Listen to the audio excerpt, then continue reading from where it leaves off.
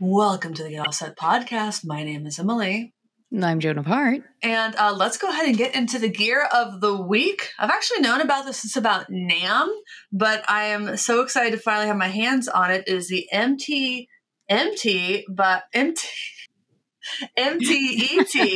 by Old Blood Noise Endeavors, the MIDI to Expression Translator.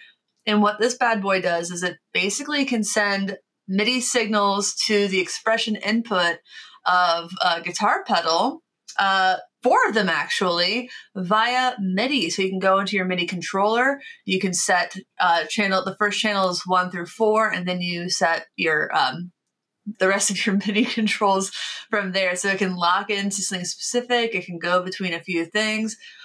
It's really in-depth. I haven't quite gotten a great hold on it yet. I'm pretty much a MIDI beginner, but having this makes me a little bit less scared to get into the world of MIDI. Yeah, I watched when they did the whole launch and everything, the Dan Explains It All and everything. And yeah, MTET so far seems to be a really great way for people that know nothing about MIDI to start to get into and dip their feet into it. The way they kind of came across and explained it, really simple and easy to go through. Yeah, I know that I believe Andy Othling made an Ableton plugin. And I don't use Ableton, but I downloaded it, I looked at it, I'm like, this might be the way, because I don't have like an external MIDI controller for my pedal board, like a Matthews Effects Futurist or anything.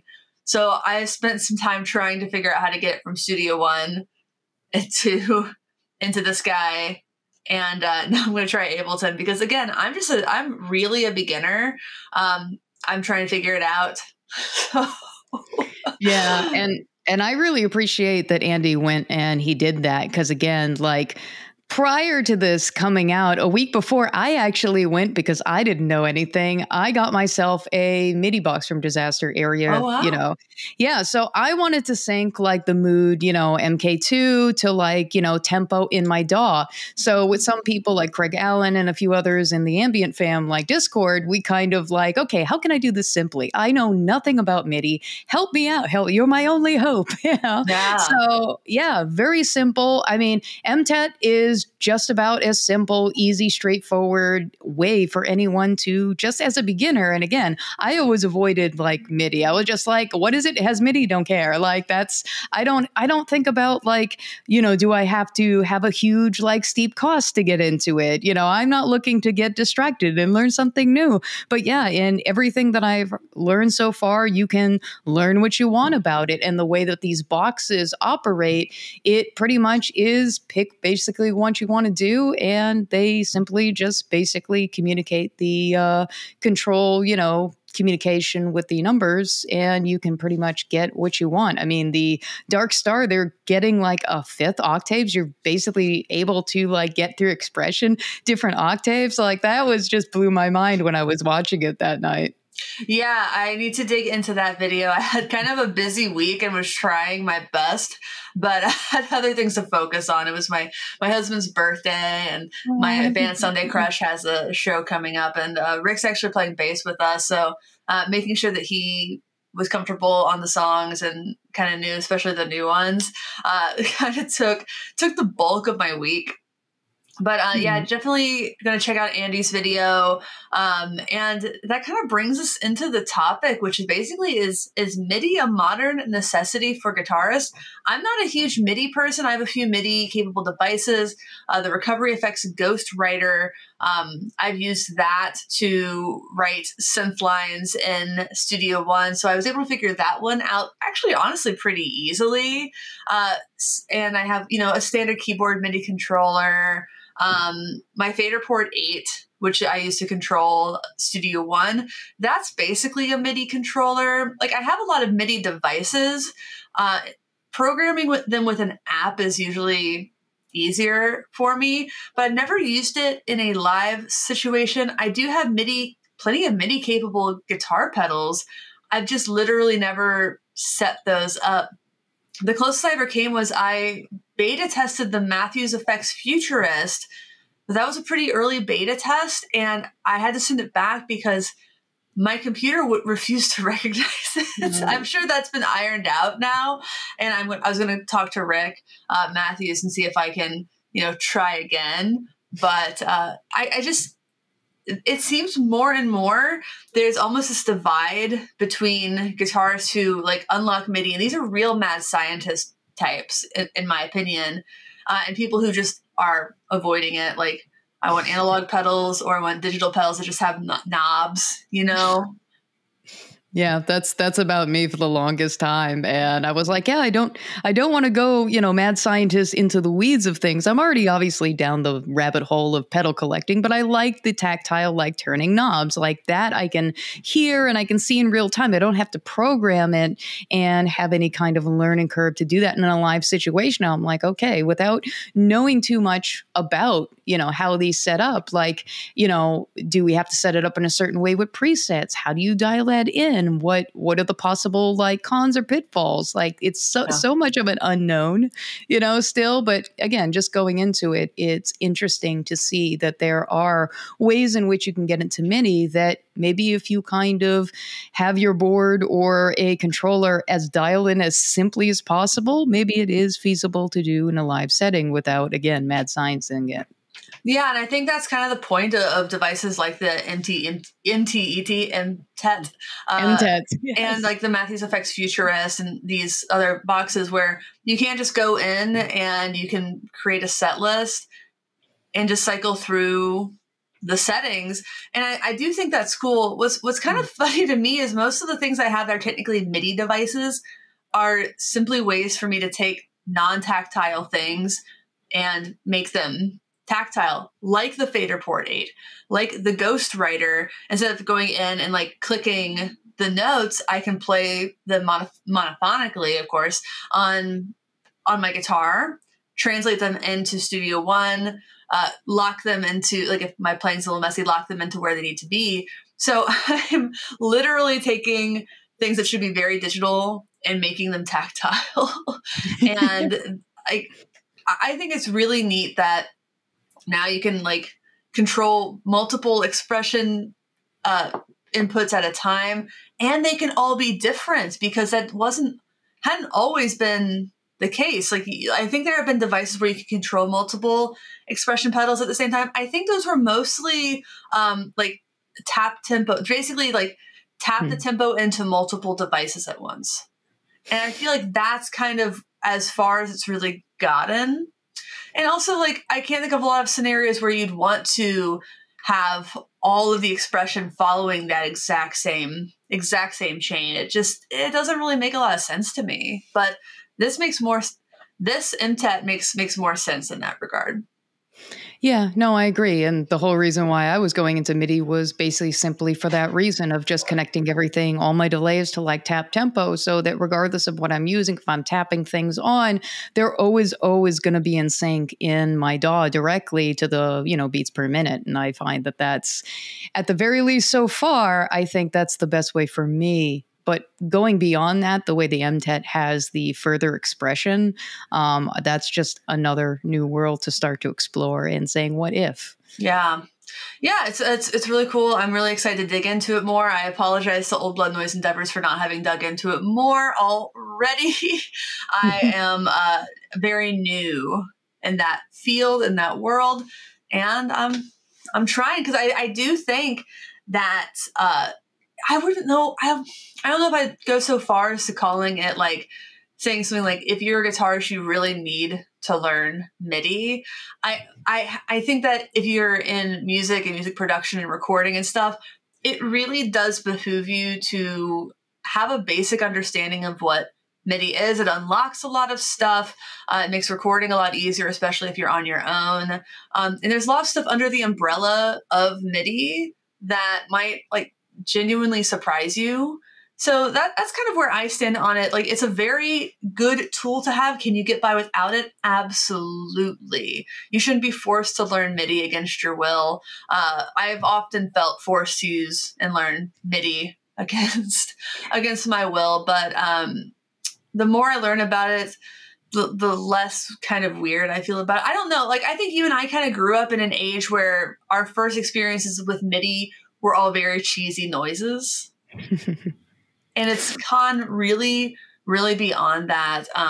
Like the sampling that exists now is astounding. Yeah. For decades, it's been the case where pretty much every song you hear on pop radio, the bass is just programmed in. It's even if it's recorded live, it's often triggering a MIDI sample. No, of course. And the leaps that we've made since then, even when looking at, you think of Old Blood Noise specifically, pedals you've already had if you are a collector of Old Blood Noise Endeavors pedals, like, you know, I know some people and I kind of am. You basically, pedals that maybe you've taken off your board, now you have a new way of experiencing them through MIDI. So it kind of makes something that's old, also you can start to explore it in new ways. So I also find that MIDI is giving us, the way it is now, a different approach to exploring pedals that obviously that we figured, okay, I'm kind of over this, but no, like now we can explore it and control the expression in ways that we probably haven't heard the pedal behave in a previous way before. And it's fascinating. Yeah, like Andy's pitch stuff. I remember when he was explaining that to us at NAMM, it was like, wow, you can do that. You can do that with this. All right. Yeah. So I'm going to need to watch that because Andy's a genius. That's duh. Like he's so creative and also very good at like putting into words what he wants to do and even coming up with general solutions for maybe people with a slightly more like engineering background to help him figure out. So he's great. Everybody should go, follow him where you can. Definitely follow him. He's really great to listen to and even just a joy to be around. Totally. Well, I would like to give a second to shout out our Patreon. We have a Patreon at patreon.com/getoffset for as little as $5 a month. You get access to our exclusive Discord server. And I want to extend a warm welcome to our newest Patreon supporter, Bradley. Hey, Bradley, I'm going to send you a link to the Discord as soon as this is over.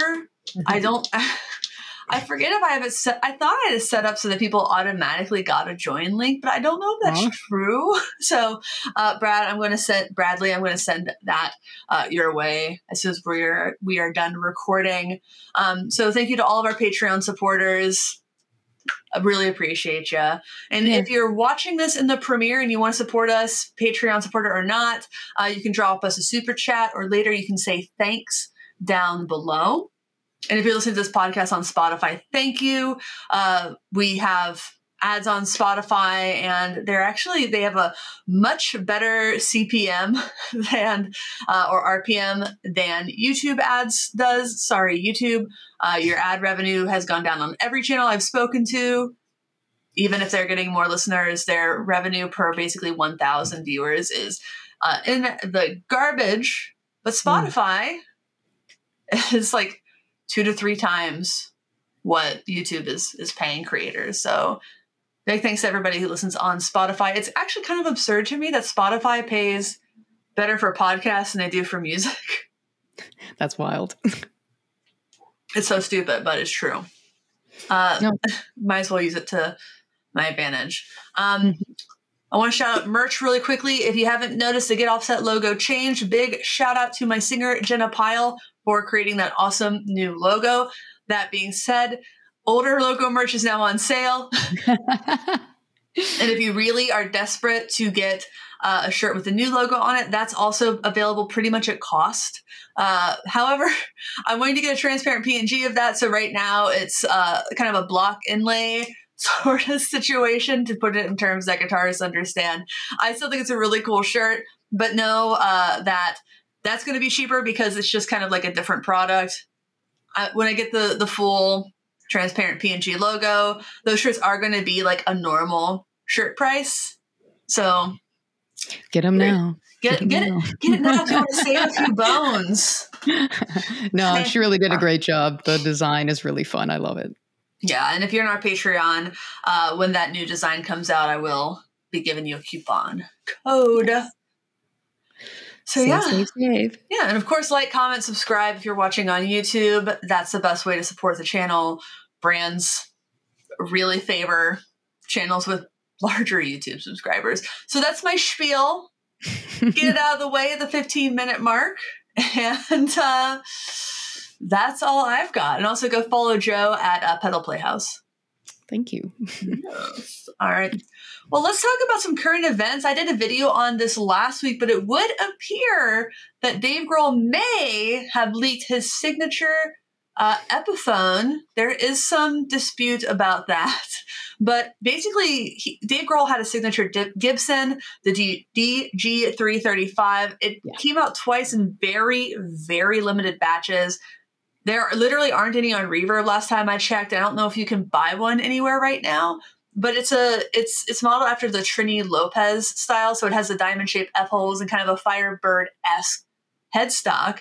And some eagle-eyed Foo Fighters fans saw on NME posted a photo.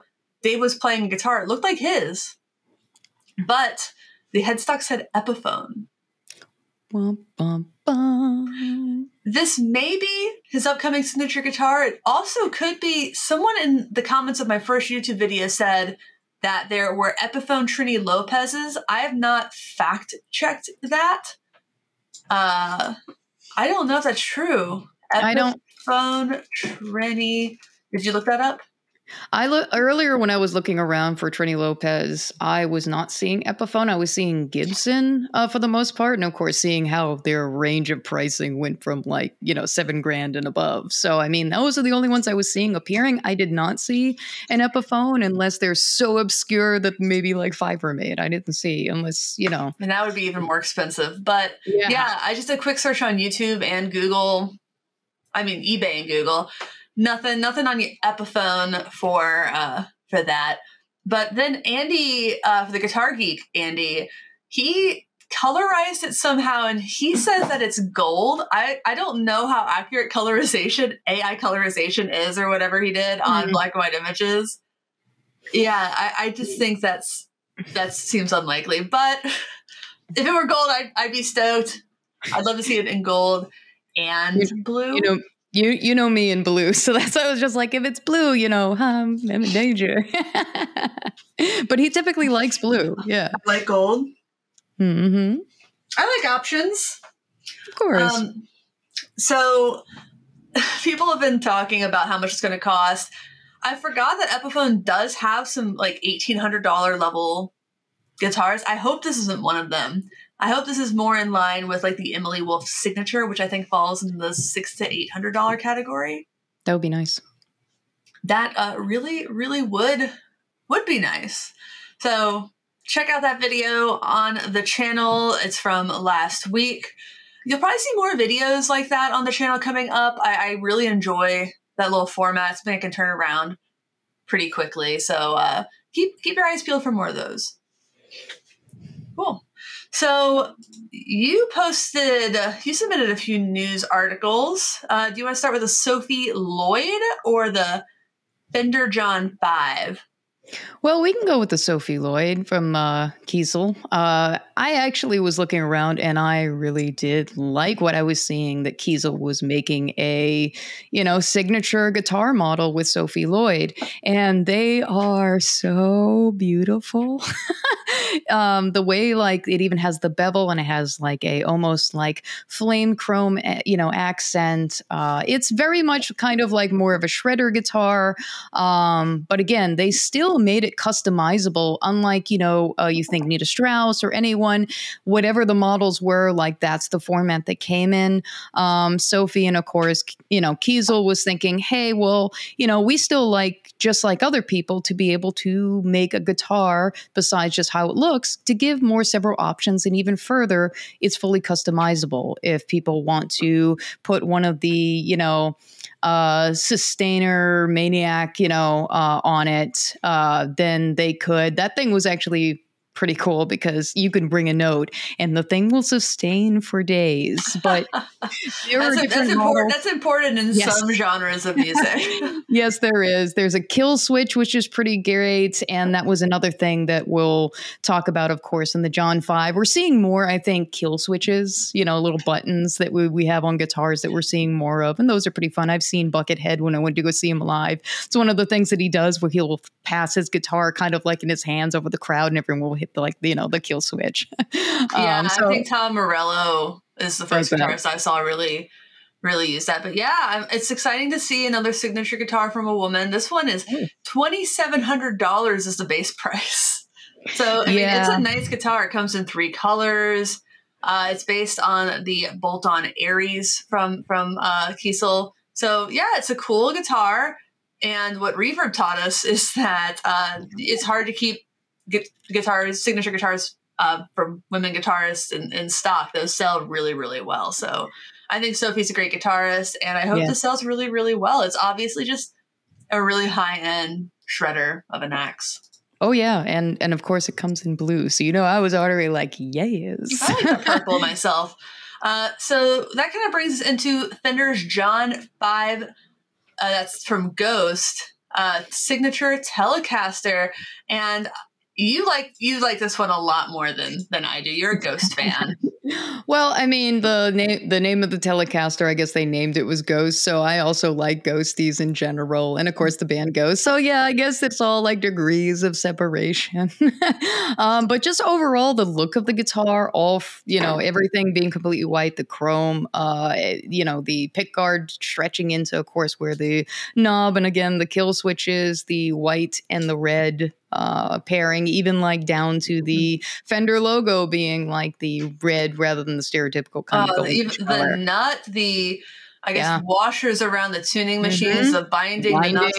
I loathe colored humbuckers. Like I don't like humbuckers that come in bright colors. I know you really like this. I think it's hideous. I think this is a hideous guitar. It's not for me. Like if somebody sent this to me to play, I would send it. I'd be like, no. Well, I mean, if it was white and blue, maybe like we were talking. I think it's great because it's different than typically a lot of things that they have. It's definitely different. Yes. Definitely different. It looks like it's supposed to, but it's not. I guess it's supposed to look like that. No, I'm happy for you. It's $3,000.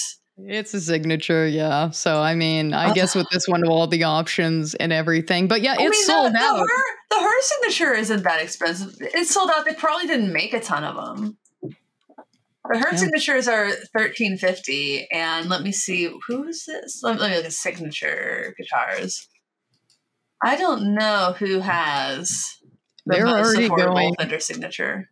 Yeah, that since they sold out, they're already going like on Reverb for like pretty much close to $6,000, even though they sold at like $3,000. It's insane. Stupid. Steve Lacy. Let's see how much Steve Lacy's Strat is. $1,400. Like. It's the name. Well, no, I mean, that's half the price. It's half the price of the John 5. I don't know. I'm glad you like it. I wouldn't touch that one personally. Affordability. Yeah, no, that keeps me away from things like that. But I was like, I can appreciate I like the aesthetic of it at least. And, that's pretty much kind of like where it ends and begins, I guess. Yeah, $3,000. And I was like, you won't see me with that. No. No.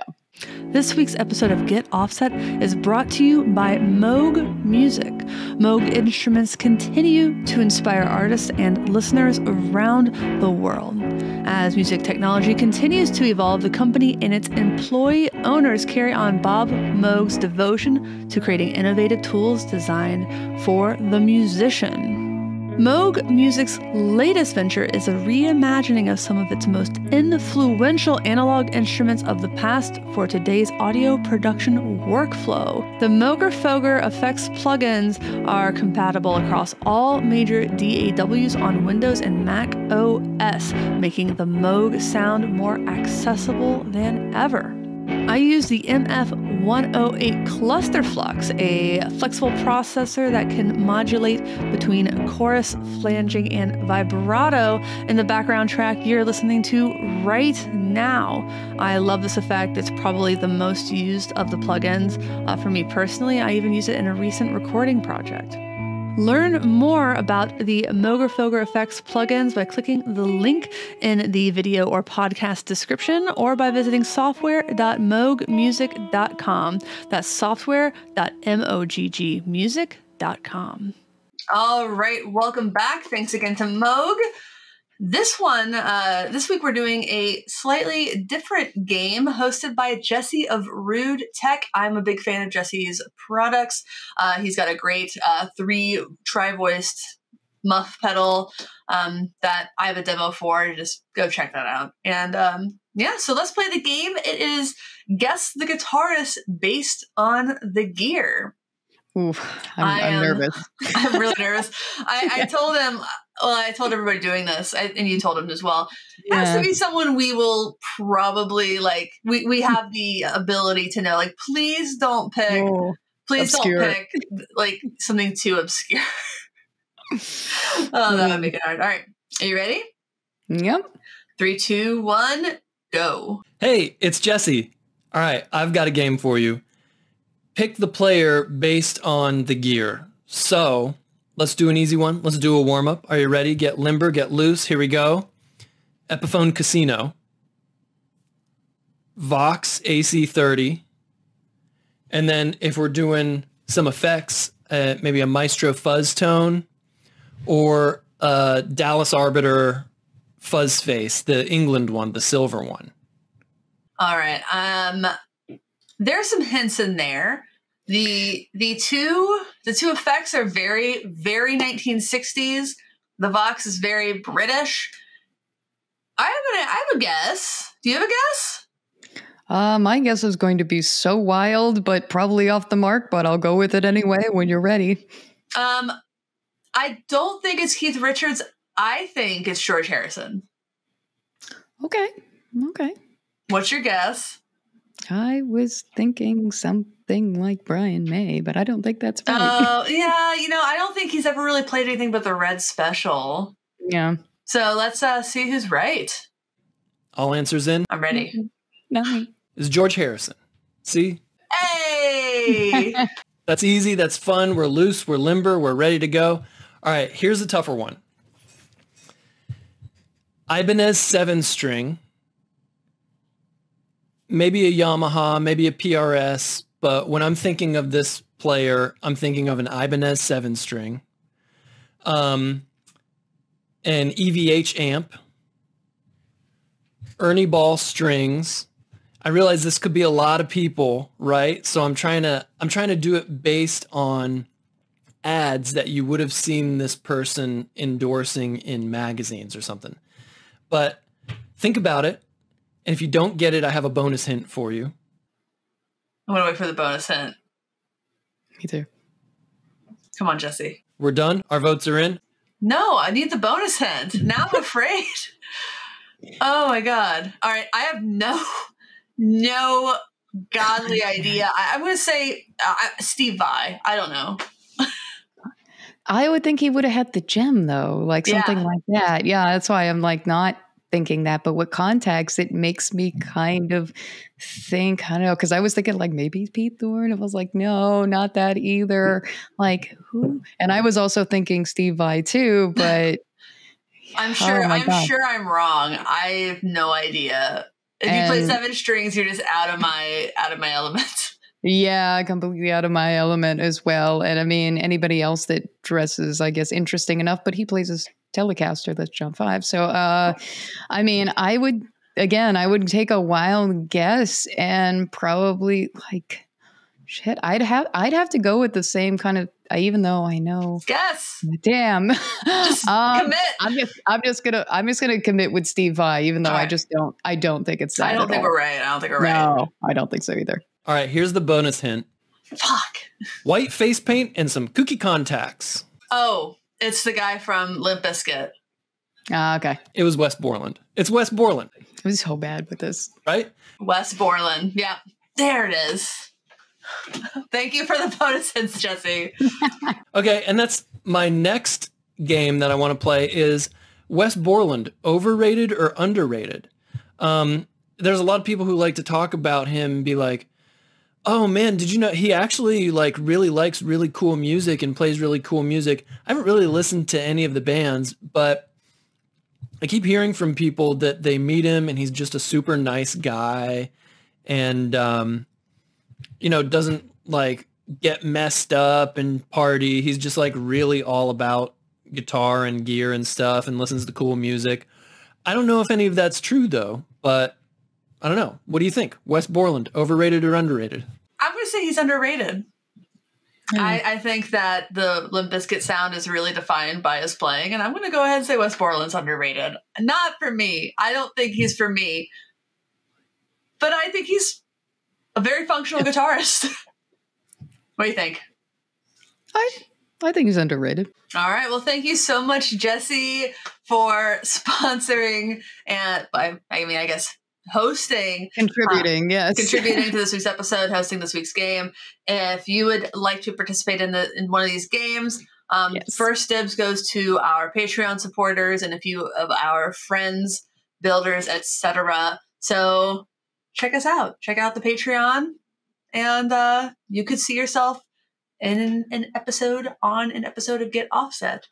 Yes, and throwing us curveballs in ways that we have to, on our feet, guess, obviously what the answers or trivia or things are, which is a lot of fun if you're trying to throw us a loop. Totally. All right. So now Joe's going to take a sidestep for a second. She'll be back. I feel like last week I didn't specify she'd be back, but this week we have a guest for a small interview segment, Hilary B Jones, talking about some pretty important social elements. I don't know why I said that. Just fucking watch the interview, Jesus. Hey everyone, I'm here with Hilary B Jones of the Mid-Riff podcast. How are you doing, Hilary? I am doing all right. How are you? Good. I know I've been on your podcast, but I don't think you've ever been on Get Offset. It's a pleasure. The pleasure is all mine. The honor is all ours collectively. But for those who don't know, Hilary has been in the gear space for years, and a lot of what she does is, how would you explain it actually? Because I would like to know how you describe what you do. Yeah, I would say I do consulting around workplace culture and DEI for music companies. I do it for other folks as well, but that's sort of my focus area because that's where my heart is. Nice. Yeah. I know you've worked with Earthquaker and Chase Bliss, among others, and you've even done some studies, some of your own research and polls, it sounds like. It's true. Yeah, I did the Gender and Music Gear Experience Report, which was a survey of about 1,000 musicians, which came out last year, which was very exciting. And wow. Yeah, it's if you want a good read, a nice white paper for your fun times, you could check it out.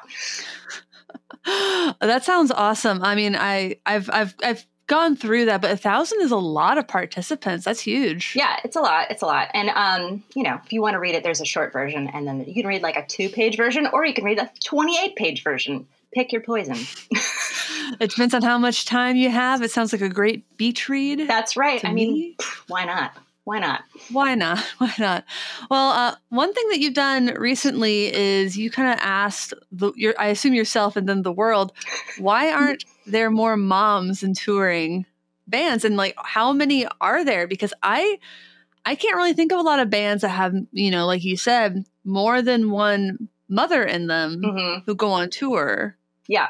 And you can name a lot of bands like that with dads. And it seems like, just because when I was thinking about it, I was like, oh, all of my examples are very, very famous people, like totally. Playing big amphitheaters, like Maren Morris and people like that. Yeah. It's people who have enough money to like bring a nanny on tour with them and are getting compensated well, and have a lot of support. And anybody beyond that, it's like the likelihood of that happening is pretty low if you're not like Beyonce or whatever. Yeah. Well, did you ever find any good examples? Yeah. Well, the people I had about 6 so I put it out to my personal like Facebook page, and I got about 6 examples, which were Viz Queen, Our Native Daughters, Spires That in the Sunset Rise, Psychic TV, Waylon Jennings, and All Girl Summer Fun Band. And there were others. Once I posted this on Instagram, more people came up with a few others, but it was still pretty minimal, or it was like really big bands, or it was like just one mom, so, or, another thing that came up a lot was like couples that would go on tour as like couple bands, Yeah. Yeah. That I get. I mean, it's one hotel room. Yeah. You and the kids and the partner. Slightly more / slightly less complicated, I guess, because you definitely have to find somebody during the actual performance, but like other than that, you're pretty good. Can't have your partner come with you and like take care of the kid while you're performing. So yeah. Yeah, I mean, or you could do that, but I don't think a lot of people do. No, I don't. Just last year, I went on tour with 3 dads. Ooh. And then the other woman and I are obviously not mothers. So it's like three dudes, 3 dudes with kids, and then 2 non-mother women. Yeah. Well, it was interesting because I thought about it because I've been out playing more lately. I've been out to more shows lately, and some of the bands that I've seen lately are bands that like have been around a long time and now are, older, and they are able to, they're like bands with women in them that are able to go out and tour. And I hadn't even thought about it, but then I was like going through who was in the bands, and I was like, oh, actually none of these people are moms. None of them. Yeah. And then I was like, oh, that's right. I forgot. Just puts a hitch in it. And I mean, there's so many different reasons for that. I mean, frankly, playing music is probably one of the reasons I don't have kids, if I'm being completely honest with myself. And I know it's not impossible. I just know how much harder it would be. Yeah. And I keep thinking, like, if my life were even a little bit harder, I just don't think I'd be able to function in any way, shape, or form. Like, I'd have to drop so much, and that's having a partner who's incredibly supportive and, also doesn't really want kids, but would be a great dad. Right. Yeah. And that's another piece of this too, is like, thinking about that, it doesn't, when you're trying to figure out who those people are, it doesn't take into account the people who are like, oh yeah, I might have kids if I weren't doing this particular job, or if I wasn't playing music. Like that's a whole piece. And I think that's a calculation for a lot of people. Yeah. Mm-hmm. And it's a bummer that you have to choose, because the truth is just childcare in this country, kids are more expensive in this country than other developed nations. Yeah. From birthing them to raising them. Yeah. To like sending them off into the world when they're adults. It's all a lot more expensive here than pretty much anywhere else that's extremely developed. Yeah. It's like, I think the average childcare costs is about $13,000 per year.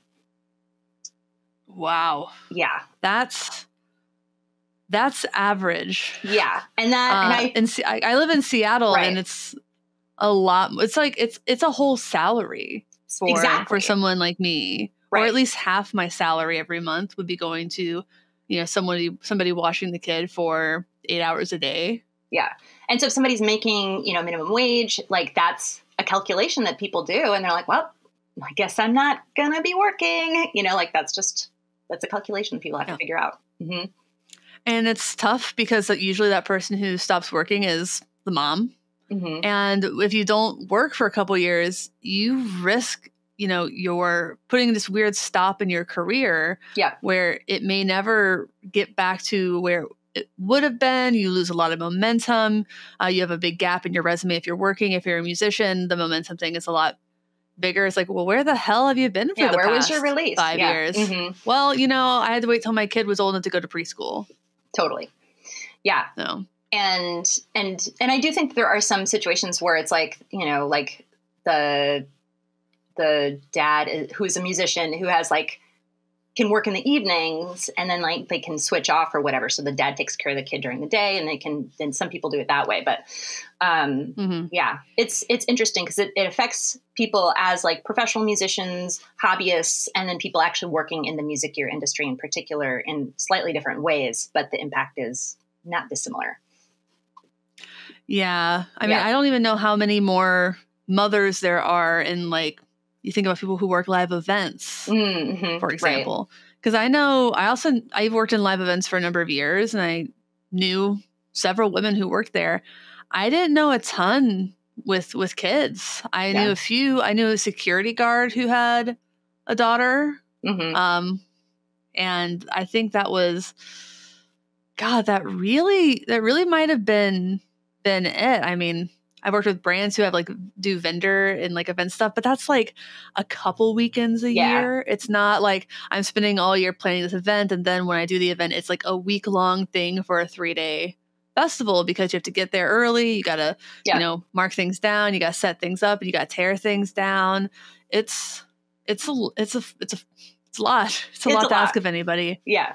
Not everybody has, you know, parents. We move more away from home now than we really ever have. Right. So the likelihood of having like grandparents or parents who can watch the kid are even willing to. Yeah. I mean, there are plenty of grandparents out there who are like, you know, I raise my kids. I don't want to raise my grandkid.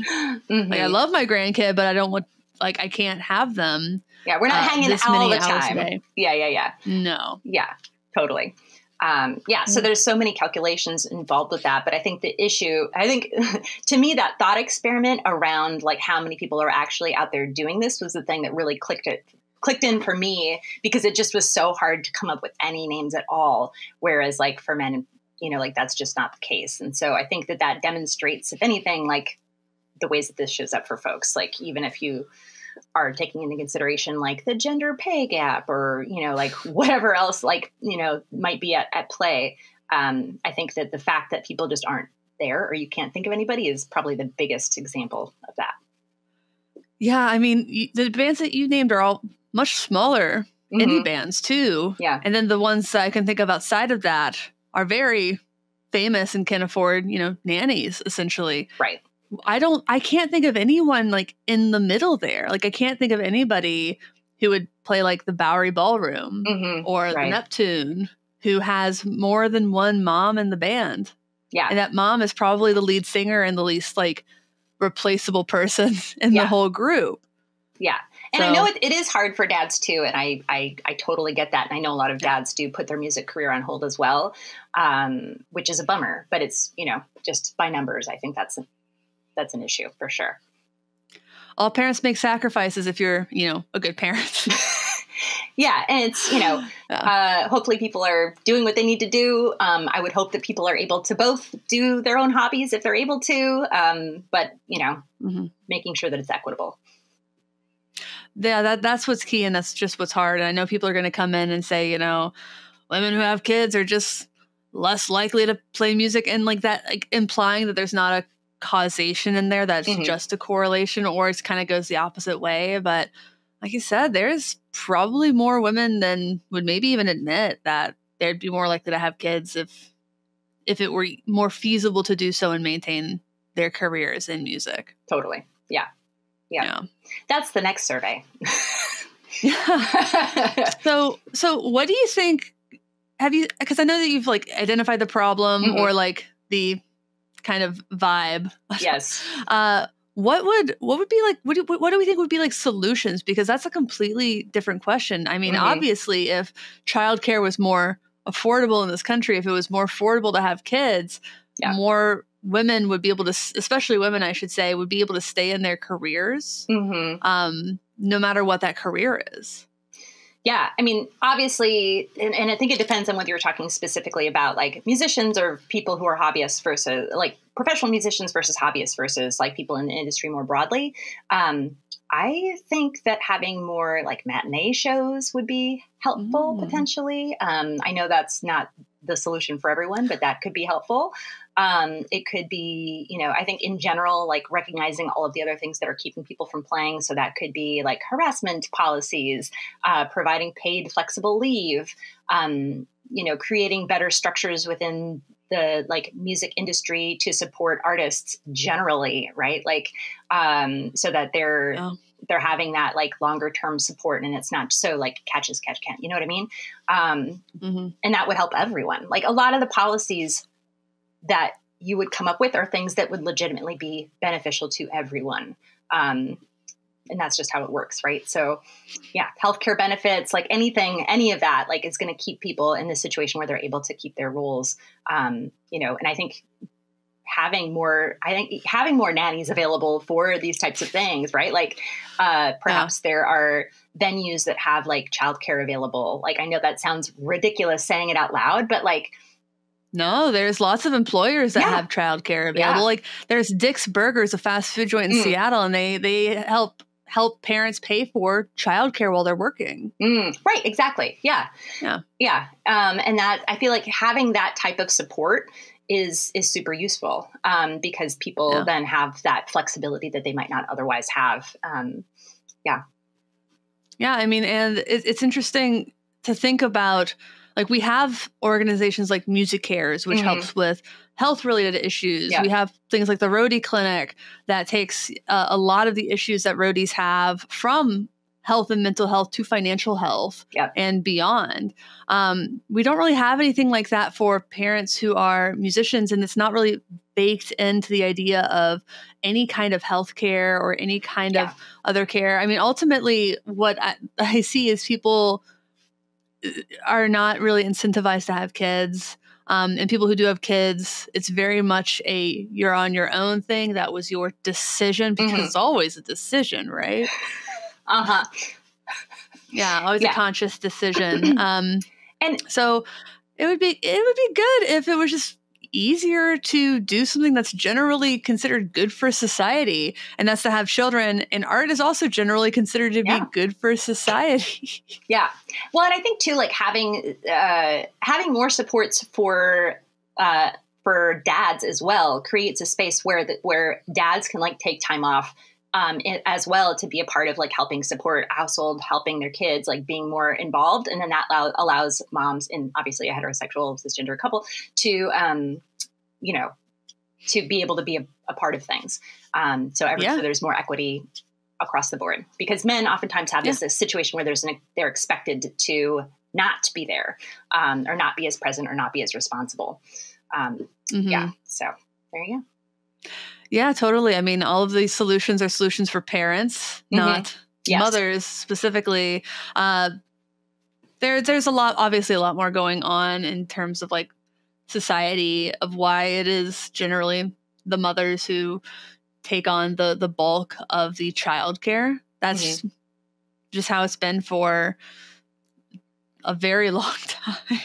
Yes. A very, very long time. I mean, you think about like in the 60s, men weren't even at like the birthing of their children and stuff. Like, society is changing, but I think it could become a little bit more equitable, a little bit more quickly. Generally speaking. Thinking about thinking about childcare and I think that, thinking about it as a community effort, right? So like, where can families and friends and everybody come together? And I think like, some people have that figured out, other people don't. And I think it's just a matter of like normalizing that a little bit too. Mm-hmm. Totally. Yeah. Well, that's about time for us. Thank you so much, Hilary. Can you give a little rundown of where people can find you and your content? Sure.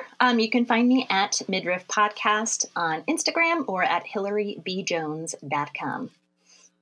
Nice. Well, thank you again. And let's get back to the rest of the show. Thanks again to Hilary. If you know of any like touring mid-level indie-esque bands that have more than one mom in it, let us know in the comments. Very, very curious. I literally couldn't think of any, but also I don't really know the personal lives of a ton of people. All right, cool. Well, last week, Joe asked us a trivia question. Joe, do you want to repeat that question? Yes, I will. Before the Bigsby, what was the mechanical vibrato system in use, and what electric guitar was it installed on? All right, so we posed this question to me, to the listeners. Nobody really specified a model or a name of a vibrato, but the general agreement was that it was a Rickenbacker. So I think it was on a Rickenbacker guitar. I don't think it was the Palm vibrato unit. I think there was a vibrato unit that bent the strings from side to side and couldn't stay in tune. And I just, for the life of me, have no idea what it was called, nor which guitar it was on, other than John Lennon used one. Okay, well, in answering one half of the trivia, you all got it right with it being installed on a Rickenbacker.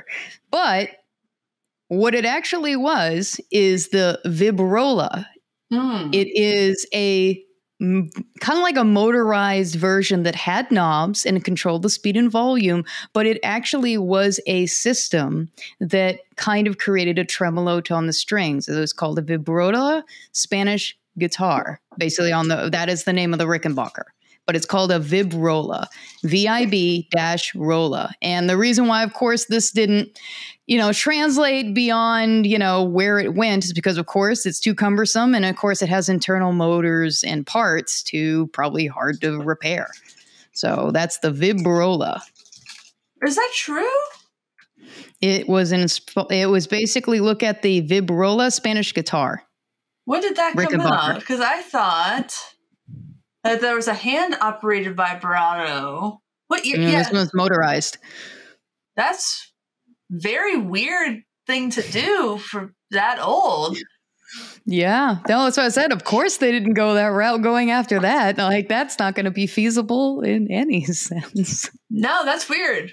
So probably a great idea to not do that anymore. So I only got half right. Weird. Bummer. Half right. All right. Well, mine's not as hard. You said a hard one. I know, but I think that mine will still be surprising. So this week, Squier came out with a new bunch of Paranormal series guitars. And in honor of that, my trivia question is, and just don't look this one up. Don't look it up. It's just guess. What year was Squier founded? And what did they originally make? I know it's not as hard. I didn't pick a hard one. It's still going to be hard for me. Oh, yeah? All right. So what year was Squier founded and what were their original products? Were they guitars? I don't know. Were they frets? I don't know. Was it cars? Who knows? Let's leave your guesses in the comments on the YouTube, or if you're listening on Spotify, just drop that in the message. Last week I tried to make a poll and I didn't even include the correct answer, obviously. So no. Sorry, guys. It happens. It happens. All right. Well, still a few seconds to drop in a super chat if you want to. Thank you to everybody who does that. Thank you so much. Patreon at patreon.com/getoffset, merch at getoffsetpodcast.com/shop. New episodes on Tuesdays. Blah, blah, blah. Blah, blah, blah. Thanks for watching / listening. Thanks for understanding. Until next time, my name is Emily. I'm Joan of Heart. Goodbye. Be seeing you.